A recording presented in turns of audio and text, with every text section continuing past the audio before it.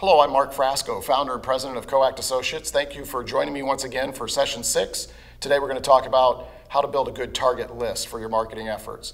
Before we get into that, let's review brand management, our last session. You may recall we talked about the fact that your logo is not your brand. Although your logo provokes certain feelings in people, the real brand is the feeling that they have, the impression that is created through their interaction with you. Remember, we talked about mapping those interactions, those moments of truth, to create the impression that you're looking for that is your brand in the marketplace. So take special attention, and now as we build the list, we're going to use some of those brand management techniques with some of these targets that we're going to talk about, and I'm going to show you a little bit how to build a good quality list.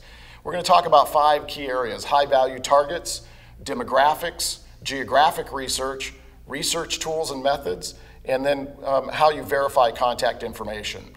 First of all, high value targets. What I've discovered in my career over the years is that it takes nearly as much time and effort to attract and win business from a small client as it does from a very large client.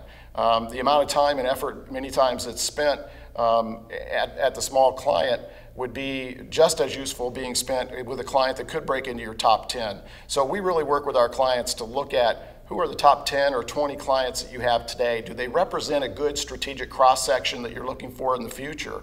And if they do, let's target more like those folks. Let's find some high-value targets in the marketplace.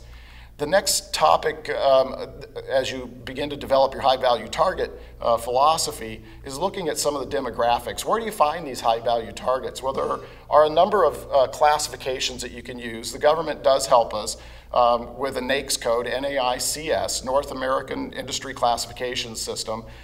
You can go on the Chamber of Commerce sites, you can go out into the Department of Commerce and United States sites, and you can punch in these NAICS codes. If some of you are familiar with the old SIC code, NAICS is replacing that. These classifications are very useful in your list building. Once you've determined those markets that have the greatest potential for you, each of those markets has an SIC code or a NAICS code associated to it.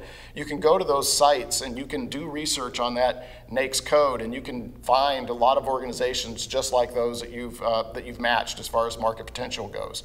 Size, look at things like revenue, number of employees, square foot of different various buildings. Many of your resource tools have this sort of information. Location, zip code, county, state, region, United States. So demographically, begin to think how you want to break down your list. Where are you actually going to target?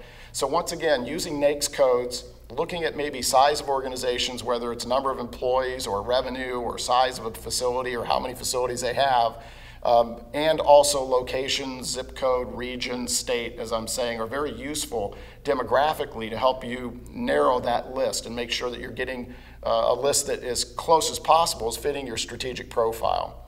I like to help companies think about this a little bit, the geographic reach that they have strategically.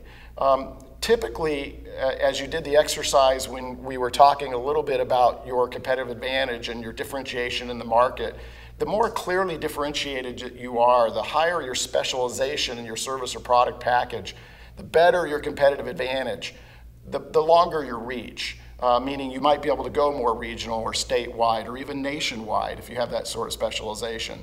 On the other hand, if you're not highly specialized, if there is someone that does what you do in every major metropolis around the country, you might have to stay a little bit closer to home. That's not necessarily bad news. Many times in those markets, there's a plentiful number of high-value targets in local markets. So geographic reach, the higher specialization, the further your reach. Research tools, past clients, networking, associations. The internet's great. Superpages.com, LinkedIn, even sumopartner.com. You should be able to check and maybe find some contacts, some high-value targets. Subscription services. Harris has a subscription service. Hoover's, Info USA, Dun & Bradstreet. There are a lot of subscription services for list generation. And then, of course, there's email marketing for those people who have the email of those high-value targets, can use those to prospect names and so forth.